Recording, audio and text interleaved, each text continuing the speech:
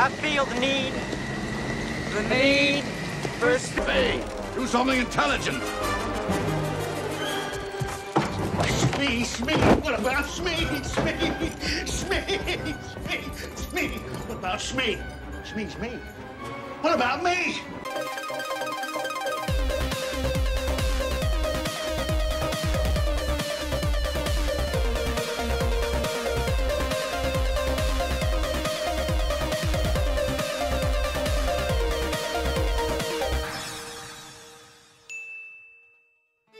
Hook came out when I was 10.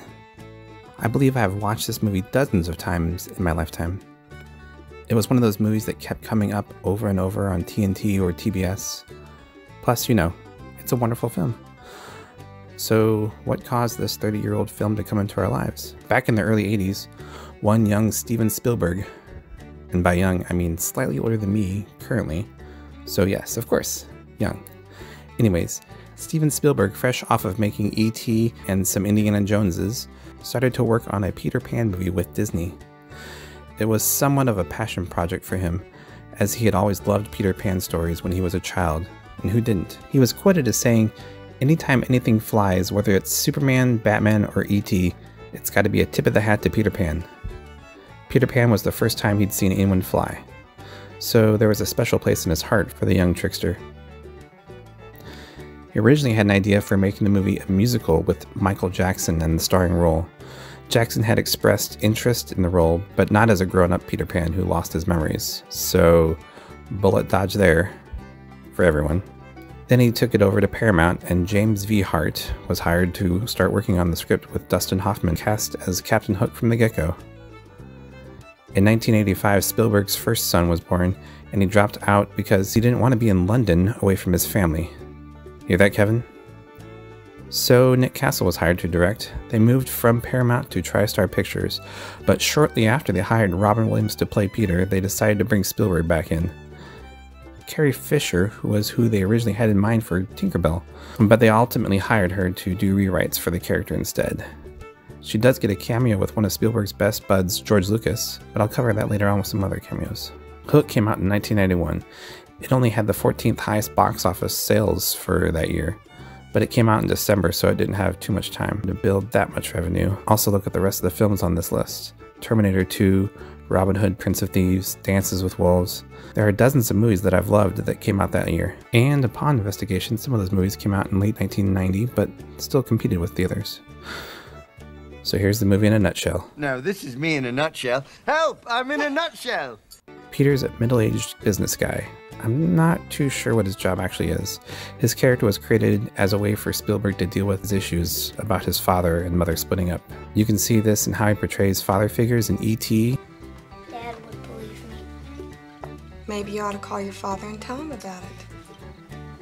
I can't. He's in Mexico with Sally. And Indiana Jones as well. What did we talk about? We didn't talk. We never talked. James Hart, the writer, was also wondering what Peter Pan would be doing after he grew up and designed Peter after several of his Wall Street friends. He is watching his daughter's play, Peter Pan of all things, and takes a cell phone call in the audience. Magically, he doesn't even get shushed once. But, all I'm saying... Later, he promises his son he'll catch his baseball game, and of course misses it. Work gets in the way. Bad dad. Then they fly to London. Two interesting facts here. One, they fly Pan Am, and that airline went out of business the same month that Hook was released. Also, the captain on the plane. Ladies and gentlemen, your captain once again. Please do not allow this minor turbulence. Yes, that is Dustin Hoffman saying, "This is your captain speaking." Get it? Captain Hook? Yeah, you'll figure it out, I'm sure. They made it to London to honor Granny Wendy. Yes, that's Wendy, the little girl from the original story. She's played by Dame Maggie Smith, who was only 56 when they filmed. They used makeup to make her look older than she is now. So Peter tucks his children in, and him and his wife leave with Granny Wendy to a banquet for a hospital or something. But while they're gone, the children disappear. Peter starts to drink, and he thinks he's seeing things, but really it's Tinkerbell, played by Julia Roberts. She spent most of her time on the film doing green screen work away from the rest of the cast, and earned the name Tinker Hell for being difficult to work with. Also during the filming, she fled California when her wedding with Kiefer Sutherland was called off.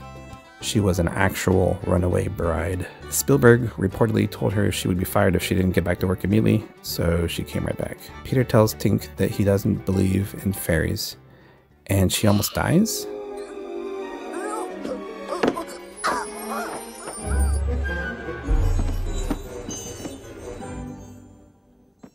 Oh my God, I think I killed it. I'm not sure if it was just her playing or not, but he has to clap to bring her back to life. He passes out and she carries him away. Speaking of carrying, that kissing couple that start to fly away are Carrie Fisher and George Lucas. See, I told you I'd talk about them. He wakes up in Neverland and sneaks onto Hook's boat, the Jolly Roger. Here we meet Dustin Hoffman in his first of 2 Peter Pan movies. He plays Captain Hook in this one, and he's also in Finding Neverland. It was said that he showed up to filming 2 months earlier than he needed to be, so he could delve into the role. His first mate is Mr. Smee, played by Bob Hoskins. They discover Peter had forgotten he was Peter Pan, and Hook gives him 3 days to get back to speed in order to save his children. Then Peter discovers the Lost Boys, led by Dante Bosco. He has a special place in my heart for not only voicing Prince Zuko in the Avatar series, but also bringing him to life.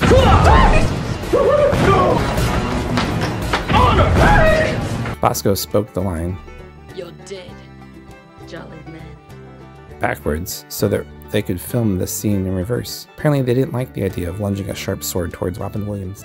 The kids decide to believe in Peter. They give him some workouts so that he can get in shape. Here's one of my favorite lines when I was a kid.